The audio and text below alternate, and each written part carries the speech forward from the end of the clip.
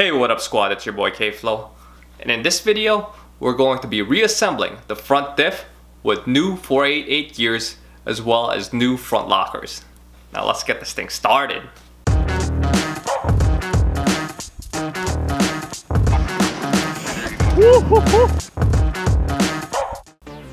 If you're new to this channel, my name is K-Flow and this channel makes the most in-depth Toyota Tacoma DIY tutorials. So make sure you smash that like, subscribe, and hit that bell while you're at it. So let's just do a quick recap, guys. In the last video, we removed and disassembled the front diff. So in this video, we're going to be installing the new 488 core along with the front lockers, as well as reassemble all the piece parts that go onto that front diff and put that whole thing onto the truck. This video is also part 4 of the regearing series.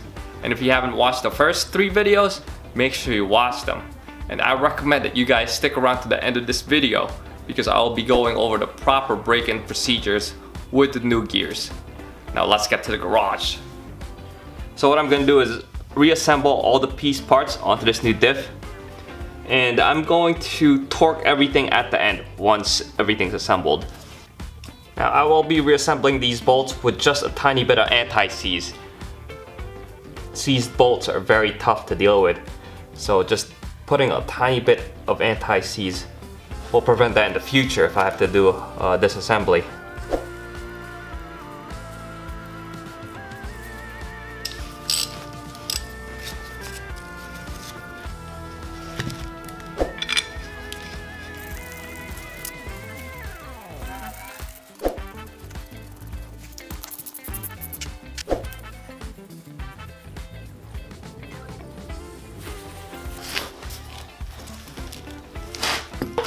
So now we're here at this axle housing, and what I'm going to do now is clean up these surfaces with a razor blade and then clean up that area with some acetone. So if you did end up disassembling the 4-wheel drive actuator, you gotta make sure this collar is positioned this way. And when you put back the 4-wheel drive actuator, these forks here need to ride in between the collar, just like that. Goes in there like this. Remember, don't forget the stub shaft. Alright, now cleaning up the stub shaft a little bit with a rag, and then just tapping it in with a rubber mallet.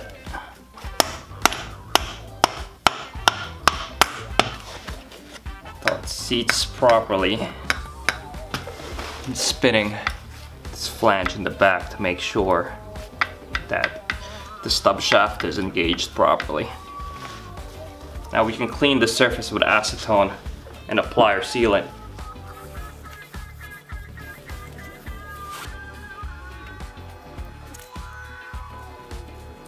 Here's the sealant I used for the diff. It's the same one that I used for the rear diff, and it will be linked on my Amazon page. So make sure you check that out at amazon.kflow-crib.com. I'm gonna hold the collar with my finger just like that, and then put this whole assembly right on top of that.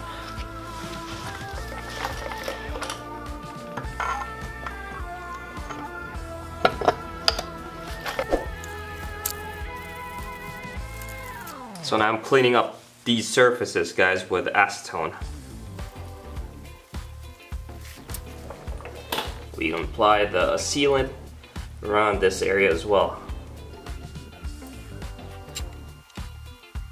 And when we reinstall this 4-wheel drive actuator, these forks have to be in between the shoulders of the collar that goes and disengages this drive shaft here.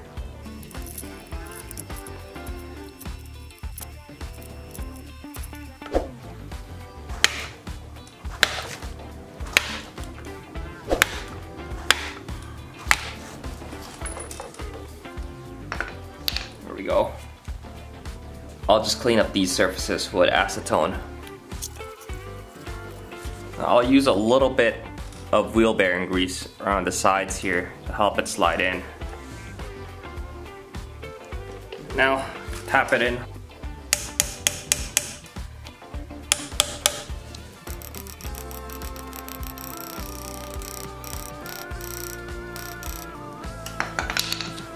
And I'll also apply a little bit of wheel bearing grease around this oil seal on the inside.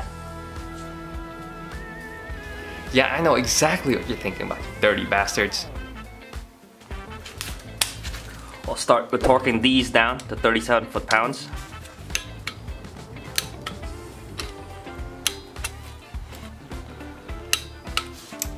And these are 19mm bolts we tightened down to 80 foot-pounds.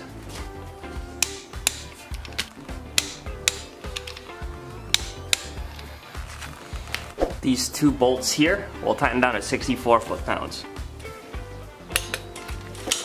The 4 bolts here on the 4-wheel drive actuator will tighten down to 15 foot-pounds.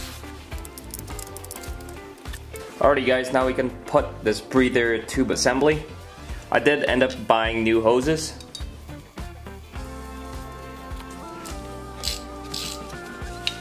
That breather tube assembly is to be tightened down to 8 foot-pounds.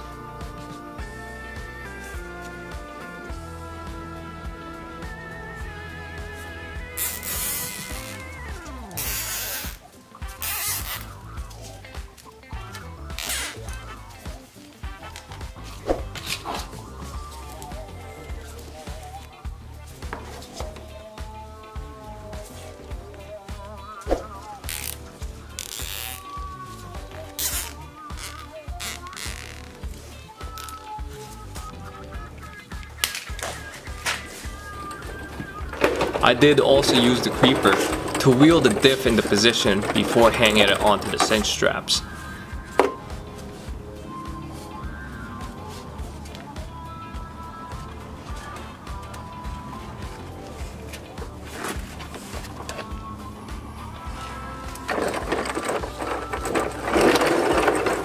So I did use a jack to help lift the diff. It was a little bit of a circus act because I was using my legs to operate the jack and then tighten down the straps properly at the same time. So I didn't have too much time last night guys, but I was able to wheel the front diff underneath the truck, raise it, and suspend it onto the straps. So now we're gonna fully mount that diff onto the frame.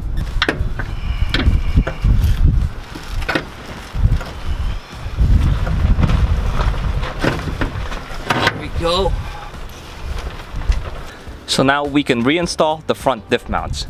And keep in mind, I do have the front diff drop here, so yours might look a little bit different.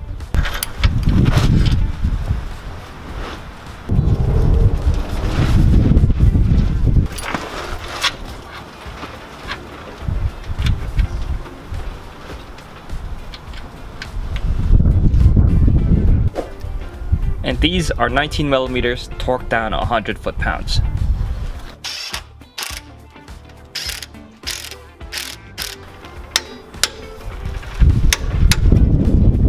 Now that hex nut that goes in the rear of the diff, that's a 12mm hex that's torqued down to 64 foot-pounds.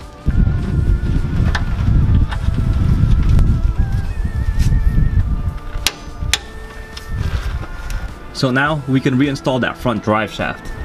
First, I'm gonna brush off the surface of the opposite side on the flange and apply some anti-seize to make it easier for next time if I do have to pull this off. And these bolts are 14mm bolts tightened down to 65 foot-pounds.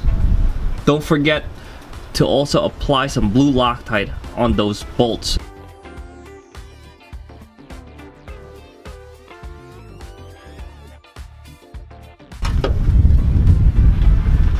Don't forget the washer when reinstalling the nuts and the bolts. Remember, those hardware are to be torqued down in a cross pattern.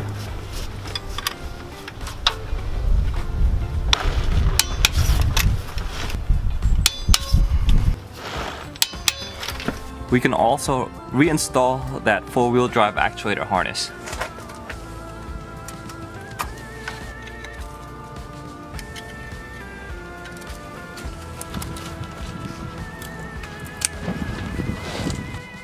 So now don't forget to fish the breather hoses through the bottom of the truck as well.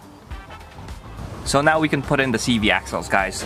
So what I'm gonna do first is clean up the bearing surface on this CV axle and apply some wheel bearing grease.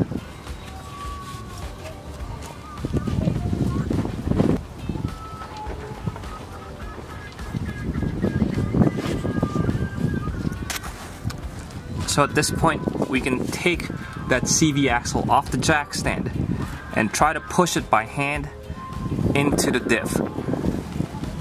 We'll have to push it as far as we can before we start hammering it in.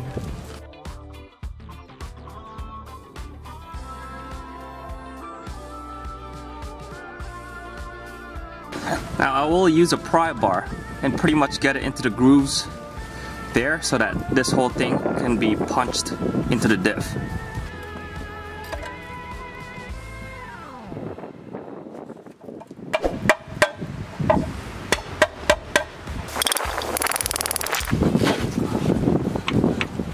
You can push it back and forth to make sure that it's secure. So now let's reinstall the lower control arm, the tie rod, and the sway bar.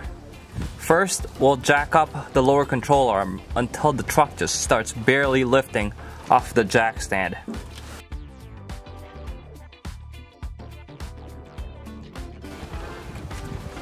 Now we can pull down on the upper control arm to get the steering knuckle to work with that pivot on the lower control arm.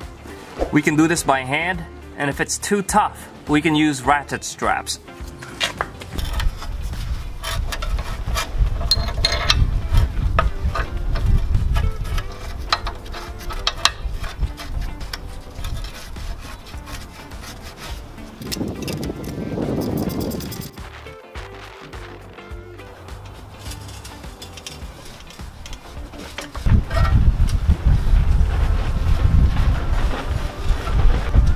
I'll apply a little bit of anti-seize on these bearing surface here to make it easier to remove in the future, because tie rods are definitely removed a lot when you're doing suspension work.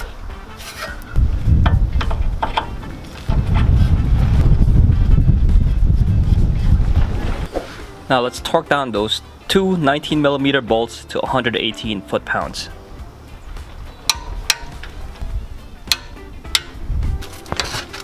We can now tighten down that tie rod, and that's a 21mm castle nut torqued down to 41 foot-pounds. Just to know guys, my tie rod is aftermarket, so your socket size might vary. And now we could also drive in our cotter pin.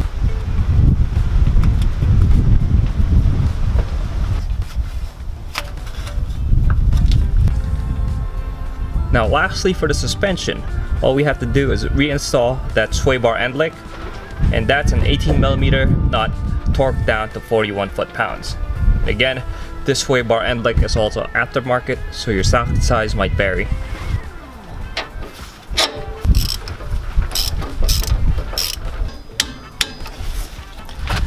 We can now reinstall the skid plate brackets, and those are 17mm torqued down to 35 foot-pounds.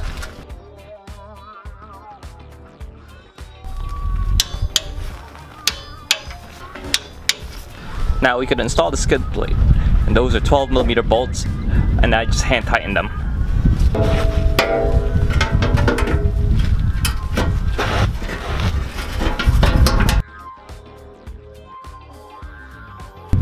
Now we can reinstall the wheels and tighten down those lugs to 85 foot-pounds.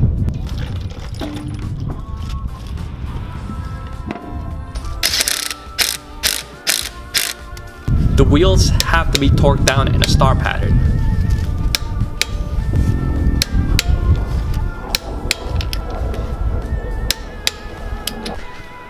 So last but not least, we'll jack down the truck.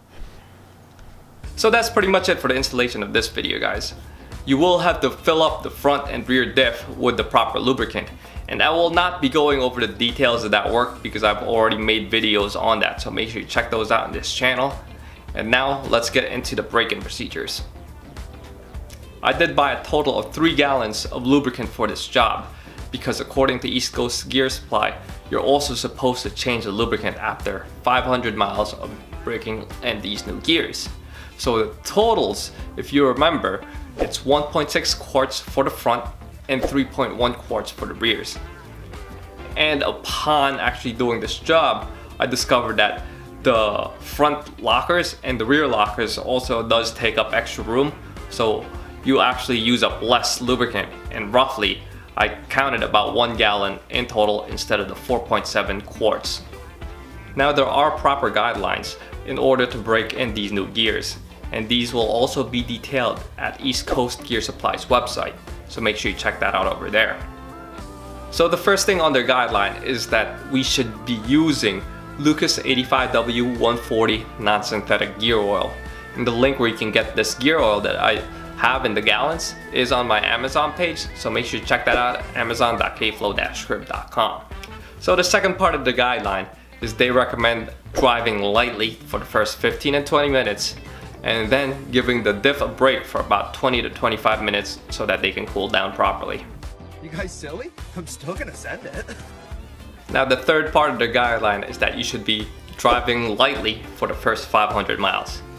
It's going to be tempting not to because your truck will be much torquier. Their fourth guideline states that we should be varying our speeds in the highway and we should not be driving more than 50 miles at a time without letting the diff cool down for about 20 to 25 minutes. Now last but not least, they also say that you're supposed to change the gear oil again after 500 miles of driving with the new gears on. Now they do mention that you're going to have some metal flakes during the drain, but that's totally normal, and the oil might come out a little bit darker than usual, but they also say that's totally normal with this type of break-in. So that's pretty much it for the installation of the front diff, guys. So you can see this work really isn't that bad, and as I mentioned in the previous video, if it's really tight when you're doing the reinstallation, you can actually remove that driver's side bracket and maybe have that give you extra room as you lift it into the frame. So hopefully that helps you out if you do get stuck. Now in my next video, I'll be talking about how to install a new onboard air compressor which will activate the lockers, fill up tires, and also fill up other things. So make sure you smash that like, subscribe, and hit that bell if you haven't yet. Till next time, guys, peace.